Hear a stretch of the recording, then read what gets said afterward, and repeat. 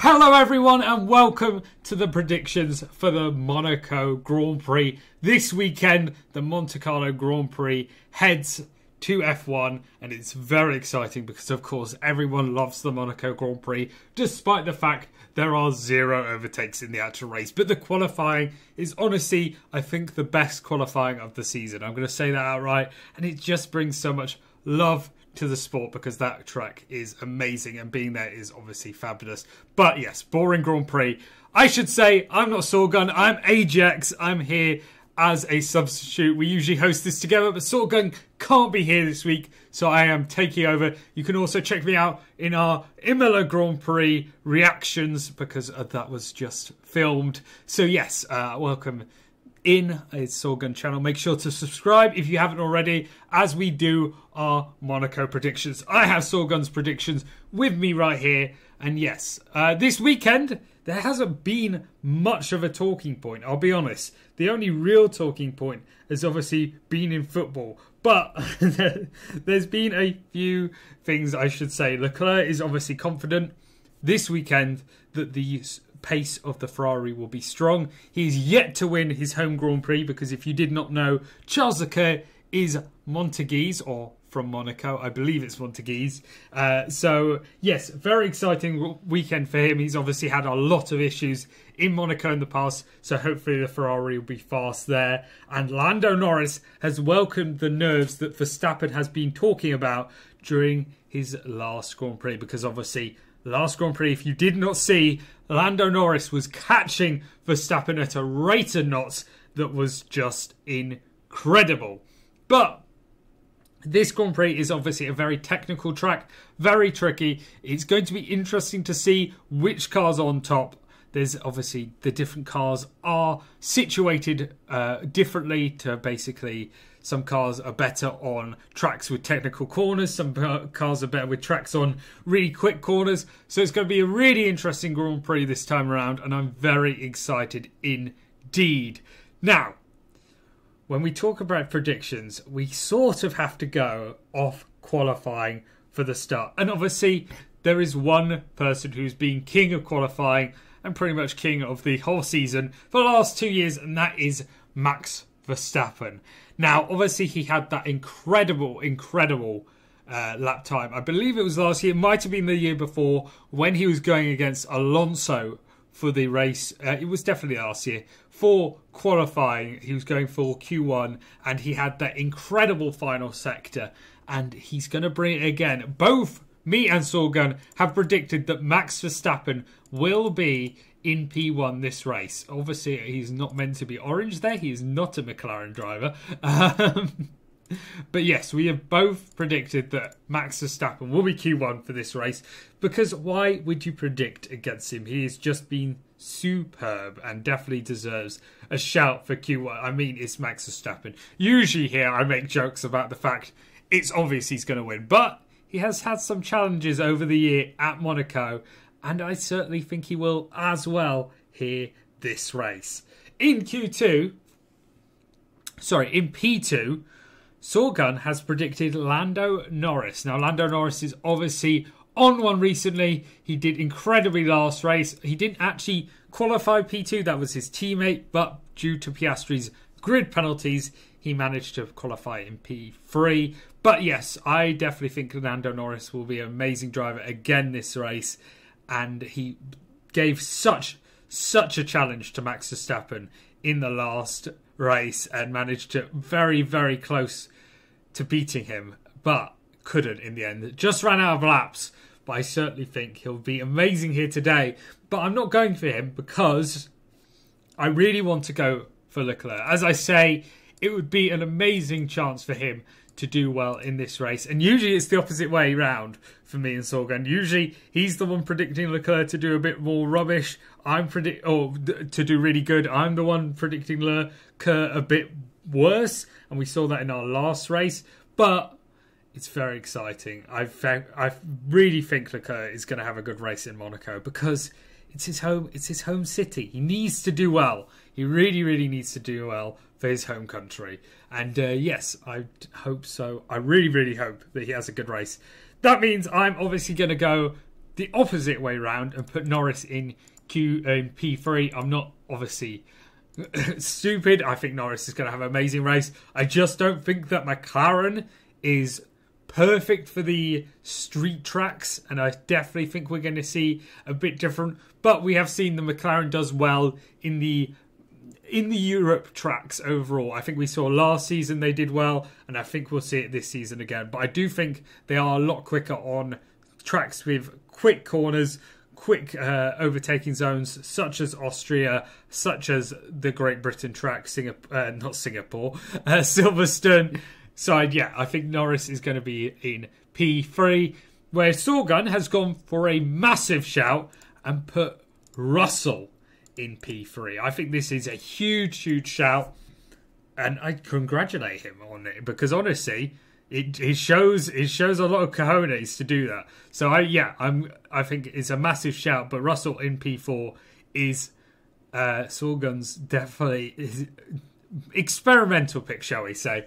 Now for my P4, I'm going to go with Perez, and I'm surprised I haven't mentioned him before because he's very good on street tracks. I honestly regretting putting him not in P2 or P1 because he's shown he has the capability of doing so. But yeah, I think Perez is going to have a good race this time round. He's obviously had some difficult qualifying sessions. Last year, he crashed into the barrier. The year before, he crashed into the barrier, but he did that when he was in P1. Last year, he did it when he was in P20. So yes, I don't think that's going to happen again. I think Perez will have a good race, and hopefully he proves me right. Because instead of Perez, Sahwgunn's gone for Leclerc. Now, as I say, a bit of a shock that he's so far down for me on Sahwgunn's list, because usually he has him up there. For example, he thought he would win last Grand Prix. But yeah, I'm a bit shocked, but I appreciate it. I think that is a good call. And yeah, it'll be interesting to see if he manages to do it. I'm going to be a bit more boring though, and my next pick is going to be Carlos Sainz. Again, I think he's very good on street tracks. I think he'll get P5. I honestly think all this top 5 could get P1. Any of them could get P1 to P5, so it's really difficult to predict. And obviously, it means so much in Monaco, so I'm actually going to go with a tactic, and you'll see that later. But yes, I am going to put Sainz in P5. And to finish it off for Sahwgunn, he has Piastri in P5. He's obviously done very well. Did really well in the qualifying section for the last Grand Prix and managed to get 4th overall. But yes, he's in P5 for Sahwgunn for this Grand Prix. Now, no spoilers here, but I'm pretty much going to copy and paste this over to this one for the Grand Prix. Except there is one change, because Sahwgunn has gone for the exact same grid, basically being the same. And I think that's a good strategy, because it's a boring Grand Prix. We only tend to see overtakes because of pit stops or because of incidents. So yeah, he's gone for that, and he's put Piastri to overtake Leclerc, which obviously makes a lot of sense because Ferrari have their fair share of bad pit stops along the season. So yeah, I think that's an amazing call by Sahwgunn, but I think I'm going to one-up him here because, as I said, I think that top 5 that I put could get anywhere in the Grand Prix, and I agree Piastri could also get anywhere. So I'm going to go for a completely different top 5 in the race. It's a big risk, except for one driver, because I think Verstappen is obviously going to win. It's Verstappen. He's amazing. He wins every race. So I'm going to put Verstappen to win because I just don't see any other way. However, I'm going to go with mixed up grid for my next spots to try and get a few points. Because as I say, I just don't know if that P5 is actually going to stick to their guns. So I've got Verstappen and Perez in P2, a Red Bull 1-2.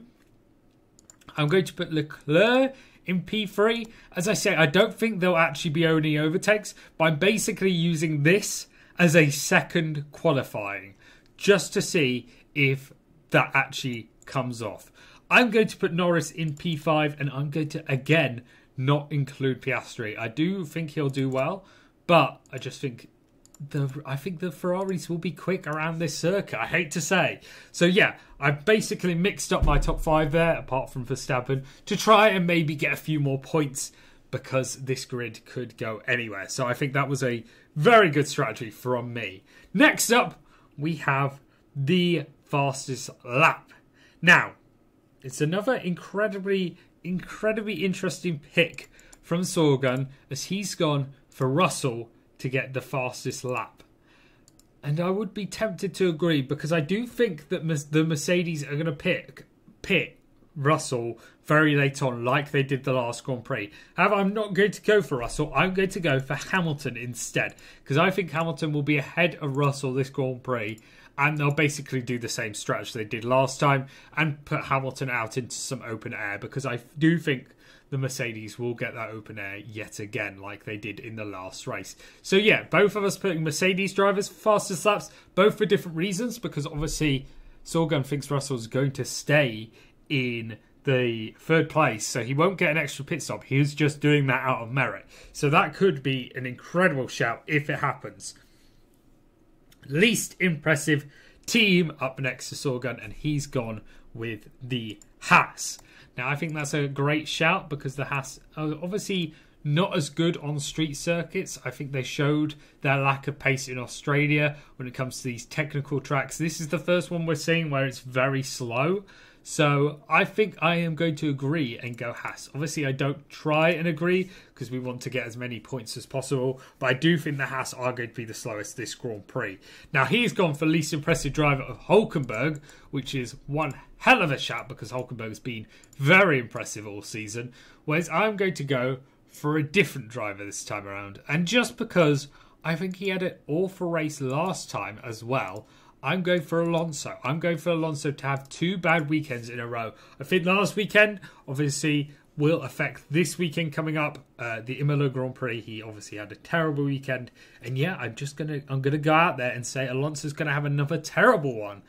I'm very tempted to put Stroll there, but he actually proved he was pretty good last weekend. So, yes, I will put Alonso there instead. Most impressive team for Sahwgunn goes to Mercedes, and it's a good shout. Bear in mind they come 3rd. If they do come 3rd, I completely agree with him. That would be most impressive, and alongside that most impressive driver would be Russell as well. And I'll be honest, I haven't thought about this much, because I think it's a difficult one to talk about when we talk most impressive team. I have tended to go with one team all season, and I'm very tempted to go with them again, and that is Toro Rosso. I think they are really bringing a good package here, and I'm going to go with them again. I think they'll get a good race again. Hopefully they don't make the same basically they made a mistake with their pit stops last time out, and I think that affected Tsunoda and Ricciardo from getting what would have been P8 and P10, and I think they could do that this time. So I'm going to put them in most impressive team and Tsunoda in most impressive driver. Now, the extra bold prediction for Sahwgunn is 2+ red flags in qualifying. And obviously that's a very, very good prediction, I will say, because there's a lot of incidents in this race. And it's the first technical one we've seen this season. So I think that's a brilliant pick from Sahwgunn to go with that. Me, however, I'm not sure. I'm very tempted to go with a race restart, which is something we don't see, well, something we see often. Because we obviously have safety cars and so on, the incidents tend to go off the track, even though Monaco's different. Oh, I'm very tempted. I'm going to go race restart. Hopefully that's a... you know what? I'll put 2+ race restarts. No, a race restart's extra bold enough, I'll say. Obviously, if Sahwgunn doesn't agree with me, then I'll change that to 2+ race restarts. But I think if we go all the way down to Australia, I did have standing restart. There you go. I did have that there, and I'll put that here as well. A standing restart this race is what I'm expecting. And that's our predictions. Obviously, I hope this Grand Prix is a lot better than we've seen before, because the most recent races have been quite a difficult watch. But yes, hopefully we see this race well, obviously we had a very fun race recently in Miami, but yeah, I definitely hope this Grand Prix gives a lot more of an extra spice to it. And yeah, hopefully we have a good time. Thank you very much for watching. Make sure to subscribe if you haven't. I've been HX for Sahwgunn's channel here, and these are our race predictions for Monaco. Thank you for watching, and peace.